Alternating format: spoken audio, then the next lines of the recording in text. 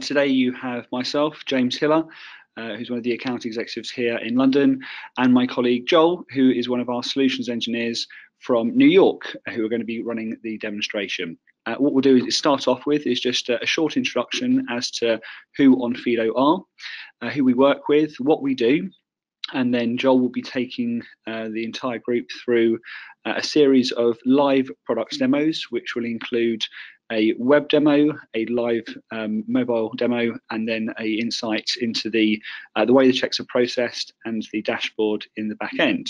Before we get going, Onfido has been operating for around about 6.5 years now. We are a identity verification solution. We operate in 195 different countries globally, and we work with over 1,500 businesses. So just an insight into some of the investors that we partner with, people such as Salesforce Ventures, Microsoft Ventures, and Wellington Partners, who have all invested in Onfido in the last year and a half, 2 years, to kind of help establish the business and open up some doors in some of the financial services, gaming, car hire, and shared economy spaces that we now mainly operate within.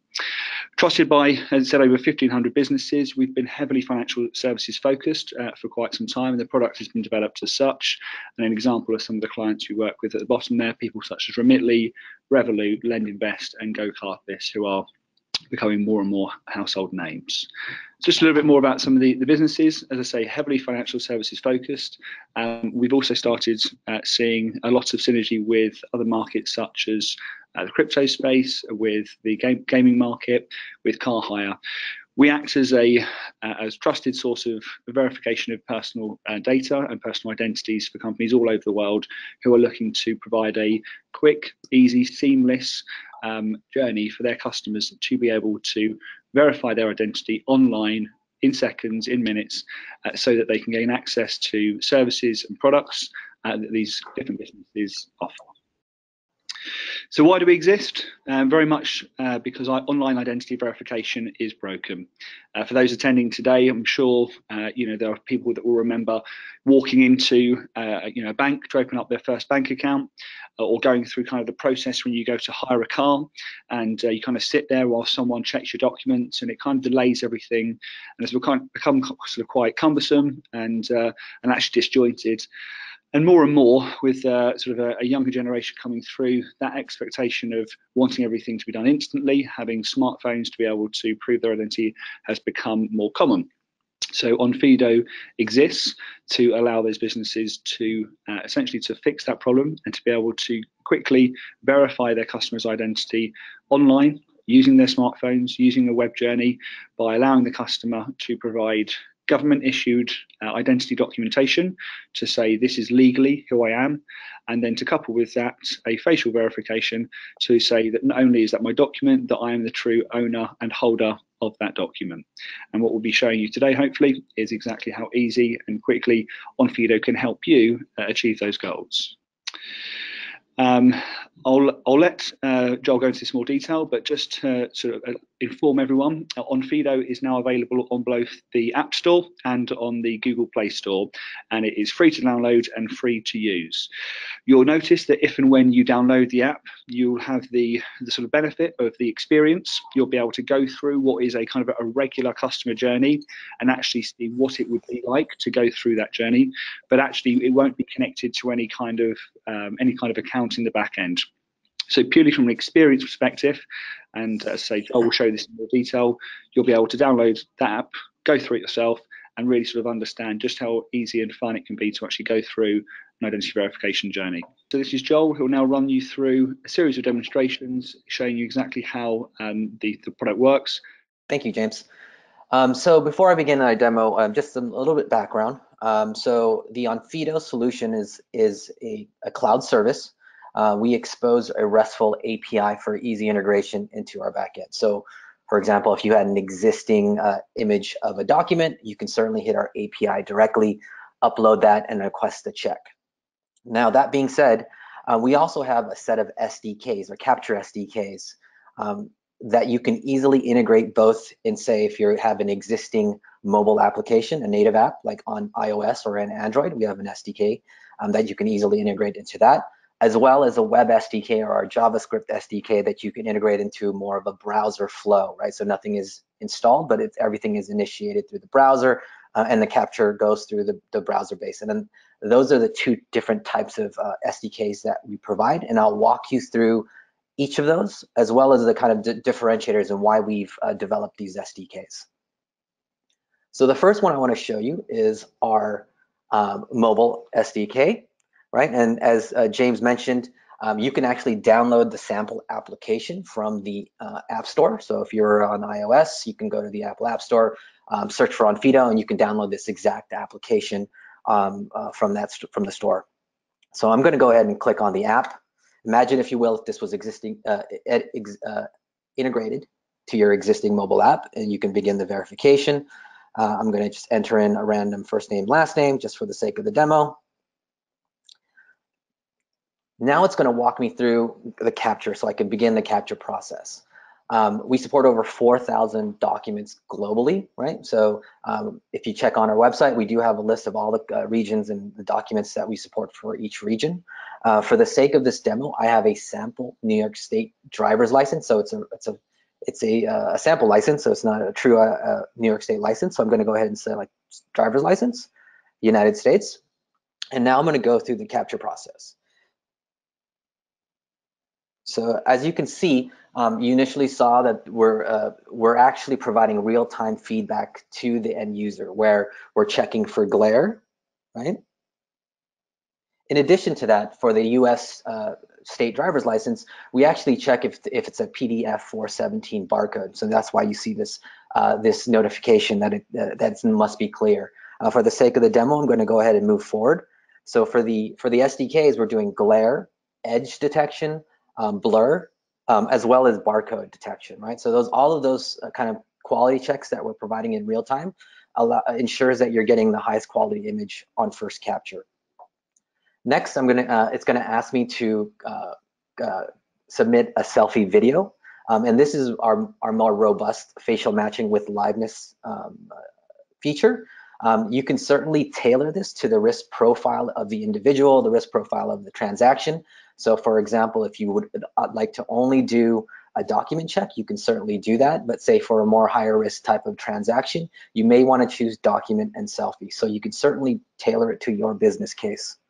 Now I'm going to go through the selfie.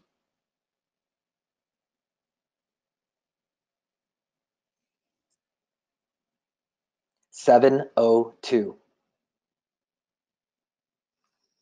All right, so what you saw there, not only are we doing a matching of the face, right? So we're capturing an image of the face from the video stream. We're matching that from the extracted image from the document, so the ID document, after we verify that it's the document. We're also asking the end user to complete a set of challenges, a randomized set of head movements, whether it's left or right, looking over your left or right shoulder, reading aloud a set of digits that are randomized as well as texture analysis. So effectively, we have 4 types of algorithms working in unison to confirm that not only does the face match, but it's also the live person that's being presented on the screen. All right. Next, I want to show you our second variant, and this is our web flow. So our web flow, and many of our customers choose to use the web flow, especially when we're talking about digital onboarding and ID verification during that first encounter, where many cases your end user will be interacting with your website, opening an account. It's typically that first initial onboarding. And so imagine, if you will, if this is embedded into your existing website, you can certainly kick off the SDK and the capture flow in the browser-based kind of flow. So I'm going to go ahead and walk through that as well. So I'm going to verify my identity. Again, I have the ability to select what type of document I want to submit. I'll run through this really quick since you've seen it from the native app, but now it's going to ask me to submit my license, right? So 2 things here that are a little bit different. One is we have the ability to upload the license directly from my computer. But initially, when we rolled this out, what we found early on was that how many of us actually have an image front and back of my driver's license sitting on my desktop. So typically, there's 3 or 4 added steps that are required just so that I can upload this image. I'd have to go scan my document, either take a picture with my phone, and then email it to myself or transfer it to my desktop and then upload. So for a user experience, that's quite cumbersome. What we've added is the option to use this, what we call our cross-device flow, or leverage the browser on your mobile device. So I'm going to go ahead and use that. I can enter in my mobile number.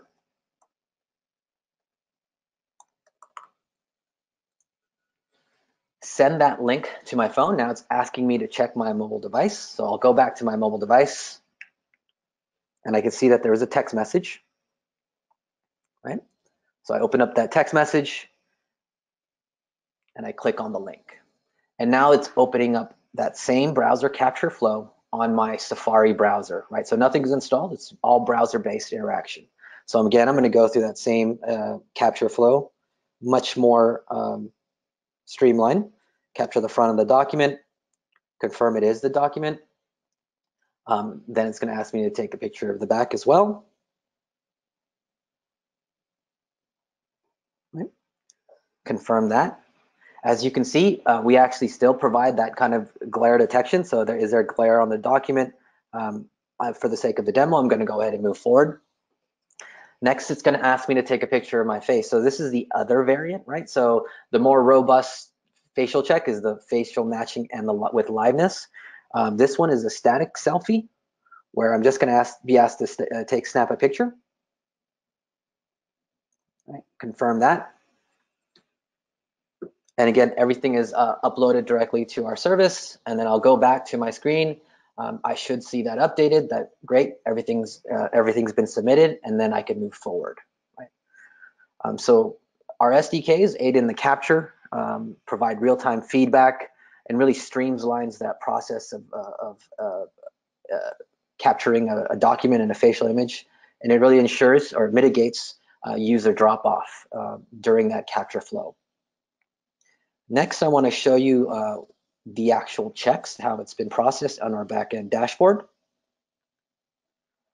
So all our customers have their own dedicated or tenant or a dashboard that they can easily log into from our website. So I'll go ahead and log into mine.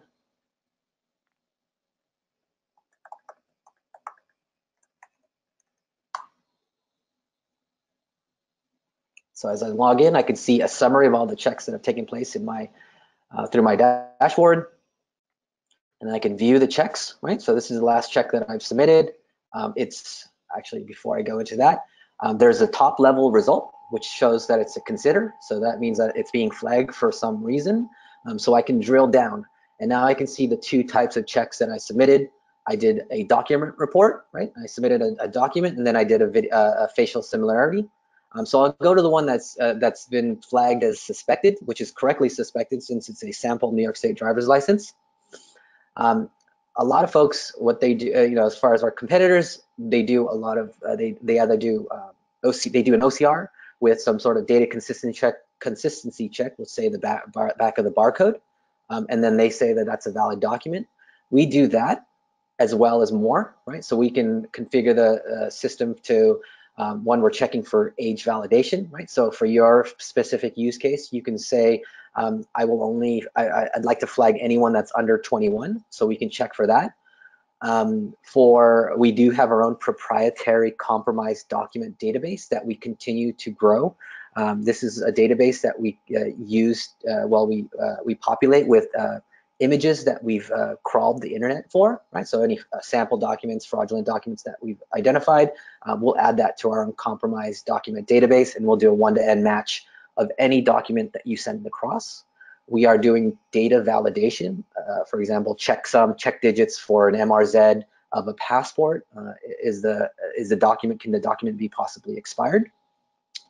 In addition to that, we are doing a host of a load of other fraud checks for visual authenticity. We're checking for key security features on the document, landmarks for that specific document type, that specific version. Does the template match that of for example, of New York State driver's license, which is correctly flagged? we're doing font anomaly detection, right? Is the font consistent for that particular document, for that particular version? Is the original document present, or is it a photocopy of that document? We're checking for digital tampering, JPEG compression analysis, right? Where a case where somebody may overlay a photo of an image of a face on top of another document. So we are checking for that, as well as is the face visible? Can we detect a face on that document? In addition, we're checking, we're doing data comparison checks, image integrity. So we continue to add to this, to these different types of checks, but these are the granular breakdowns and the checks that we go through for every document that you submit. And we provide that as well, all through our API. So that is all available through our API. Now going through our facial similarity check, we do a match against how closely matches against the image that's been extracted from the document. This score is a 0.81, which is correct because it is my image on the document, though it is a fraudulent document. The score is from 0 to 1, and we have a threshold setting that anything above that will be considered a facial match. We're also checking if the face is image integrity, right? Is the face visible in the actual submitted image? And then in addition, since I did the liveness detection, we're checking if the person completed, the liveness challenge of moving their head, as well as checking if there's any spoofing detected, right? If there was somebody presented an image of a picture of a picture in front of the screen. So we are checking for that as well. Okay. So that concludes my demo. Thank you very much, Joel. What Joel has just gone through there is obviously a couple of different journeys, and just to try and sort of position those. Obviously, for those who have a existing web journey, the JavaScript SDK that Joel demoed can be integrated into that customer registration or that customer journey flow. So at a certain point during the journey, a customer can be requested to provide documentation to prove their identity, and obviously then provide a facial similarity photo or video in order to support that document. So what would happen at that point is that essentially is going directly to Onfido. We are providing a response to you, to the customer, to the client, and then you in turn can then provide a response to your customer. So that journey would kind of be part of that existing flow. They don't need to download the Onfido app. They don't need to visit Onfido. It's all part of your existing journey.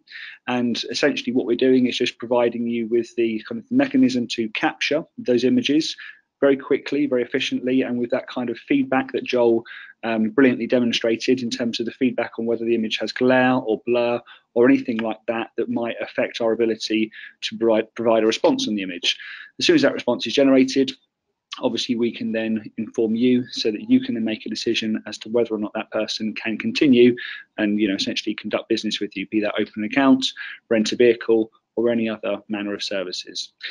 So the web to SDK or the JavaScript SDK obviously works brilliantly across multiple browsers and on the phone, and we have SDKs deliberately for iOS and Android if that registration flow is part of the app that you already have, and you want to incorporate that into the customer onboarding journey there. It kind of leaves it for me to say thank you ever so much for everybody who's attended today. We obviously hope that you found that useful and interesting, and we very much look forward to picking up the conversation again with you very shortly. Have a great rest of the day.